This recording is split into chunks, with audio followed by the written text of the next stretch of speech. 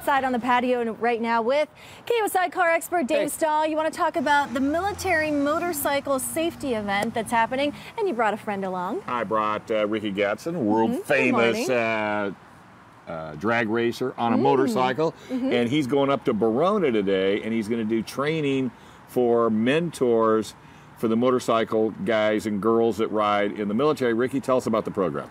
The program was passed down by the military to for us to certify and evaluate level 3 riders that come in, and they have to be able to mentor other military riders, because, you know, we're losing a lot of military guys to motor vehicle accidents when they come home from deployment. Probably twice or 3 times as many as, you know, as get deployed. See, and that's what a lot of people don't understand. We lose more military personnel in the U.S. due to motorcycle and car accidents than we do overseas in combat, and that's ridiculous. Yeah. And that's a shame, and I've been riding motorcycles for 40 years, and safety is very crucial, because I've lost a lot of friends on the street. So, you know, it's my job to go in there. I'm working with Sandy Ballard from Driven to Dare, and we are going to teach the guys how to mentor other military motorcycle riders so that they don't get hurt. You certainly don't look like you could be driving for 40 years. That's good. That is good. When he goes as fast as he does, the skin just pulls back. It pulls and all back. the lines That's your anti-aging secret. Are these your personal bikes? These are provided to us by House of Motorcycles. Thank you to them. Very But nice. this is the new Kawasaki 300, and this is probably the hottest new entry-level motorcycle on the street right now. And I like what he said about that, because most kids that are in the military overseas or reading their cycle magazine, all they see is 1,000 cc's, 1,000 cc's, 1,000 cc's. And ZX14R. ZX14, and then they come home and they kill themselves. Yeah. Where this is a small bike, still looks like a big monster bike, will give you all the riding experience and the thrill and the bug in the teeth. And it looks just like the brother 636 over here. That was Kawasaki's idea, was to build a motorcycle that doesn't look like a toy. It looks like the real deal, the 636. Exactly. So the 300 has plenty power, but it mimics the big brother 636. And even if you're not in the military and you're thinking about buying a bike, you're tired of paying $4 a gallon for gas, you think you need 1,000?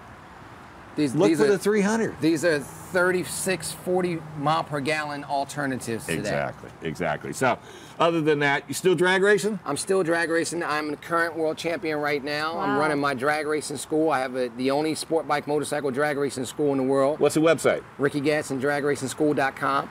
You know, you always like the big guys with tons of money. They got one name and it's all theirs. That's a wonderful thing. As long as it is, right? As long as it is. So now this isn't open to the general public. This is just to let military personnel know if they ride, get involved with you know, the morale, welfare, and recreation, or the motorcycle safety group on base, and tell them you want to be part of it. Right. You get in touch with your command and let them know that you want to be part of this military mentorship program, if you're good enough to do it, because everybody can't be a mentor in the military, that's a good thing. That's my job today, is to go out there and work with these guys, me and Sandy, to make sure that they're qualified to mentor other motorcycle riders. Watch out they don't put stripes on your sleeves, buddy. I'll take it. I'll take it with the checks too. Okay, the checks are getting good. That's awesome. Well, thank you guys so much for coming by. Dave, always a pleasure, and best of luck. Be safe out there. I know you've been doing it for 40 years, but you got to be safe. I got to be safe. I mean, even on a racetrack, I go 206 miles an hour in 7 seconds, and we have to be safe. We have to be qualified for the ground. And you got to be safe on the street too, because when you're going out on the road, you got to gear up: helmet, jacket, pants, gloves, boots. And that's the main thing that people don't understand. And even in my drag racing school, the stuff that you learn there is not just for drag racing. It's so that when you go out on the street, you can be a much more qualified rider. You were right.